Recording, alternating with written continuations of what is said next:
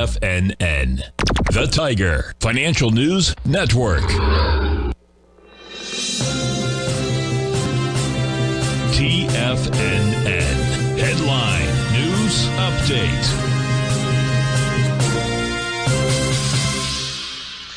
Good morning, everybody. I'm Tommy O'Brien, coming to you live from TFNN, 11 a.m. Eastern Time. 10 a.m. Eastern Time. We're 30 minutes into the trading day. We're not quite to 11 just yet. And we got markets trading to basically session highs right now. You got the S&Ps. We are up by 65 points. That's 1.2% in the positive. We got the NASDAQ 100.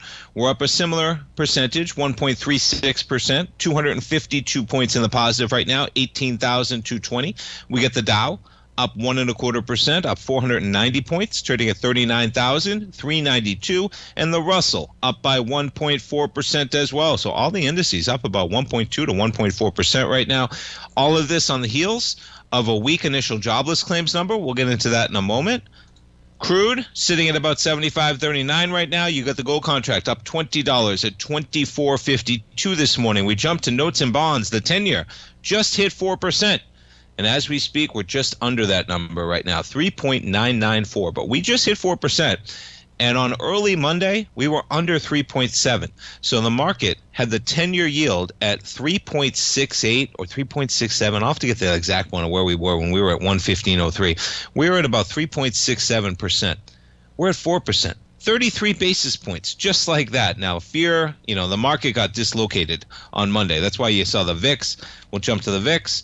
Was at 65. We're still at an elevated level of 25, but nothing like we saw as some of that carry trade was getting unwound to a dramatic degree. Nikkei was down 12%, right? Our markets were down 3, 5, 7% coming into the pre-market. Things have righted themselves a bit, but as I was just talking about on the program, we're going to have some volatility coming down the line, man, as we digest rate cuts coming down in September, how far they are going to go, how fast they're going to go. We will find out.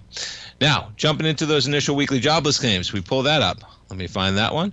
You're talking about a number, I think we're at 233,000. Where are we? 233 was the number on initial claims. The market was looking for 240. Continuing claims right in line, so not a huge number in terms of a miss in terms of what the market was looking for. So don't think this is going to save everything, folks. That's pretty close to what the market was expecting. Now, you can say declined by the most in nearly a year, but you're still sitting at 233,000. Okay, initial jobless claims right in line with estimates. The market, they take it, they run with it. Basil's out today. We're going to have a replay this hour, but then we have our man Steve Rhodes. He's back in the saddle, coming up with the Trader's Edge at 11 o'clock, Fast Market at 12. Larry Pesavento live at 1 o'clock. My dad, Tom O'Brien, back from 3 till 4. Have a great